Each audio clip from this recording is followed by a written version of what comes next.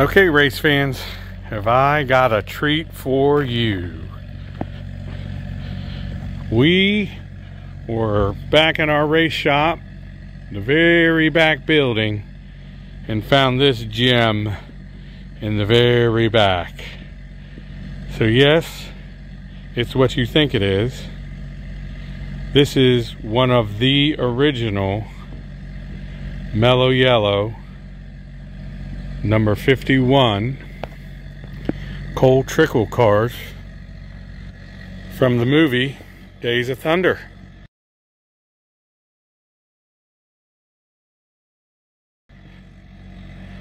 So in honor of Throwback Weekend,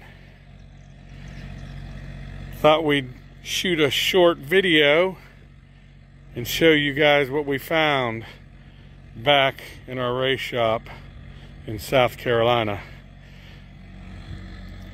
It's obviously beat up.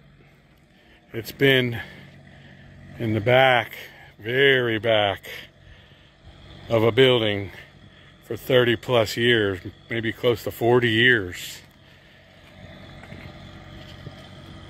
But this is one of the original cars. And you can see there's some damage on the back. A lot of the cars, when they were doing their stunts, got damaged. They used several cars in the movie. Don't know exactly how many, but this is one of them.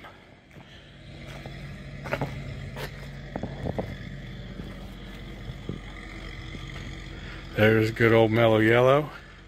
And check this out.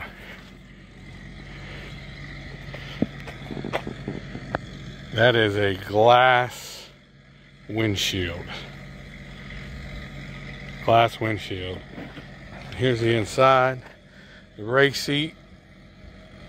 Tom Cruise, and I'm sure his stunt double sat in.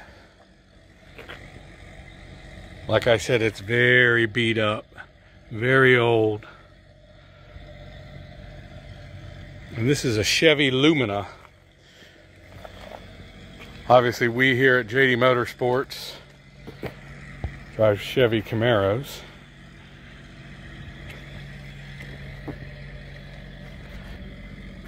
You see Lumina on the front here. I'm sure many of you have watched the movie Days of Thunder.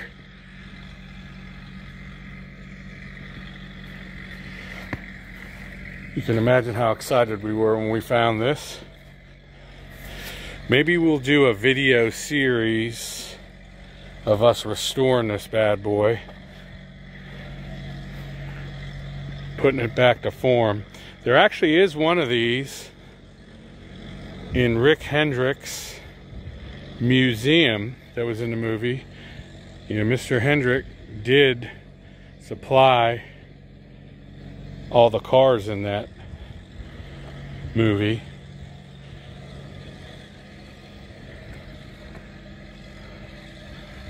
Car 51 right there, baby.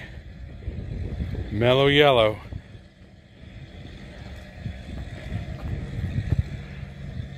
But like I was saying, there is one of these fully restored in the Hendricks Museum out at their race shop.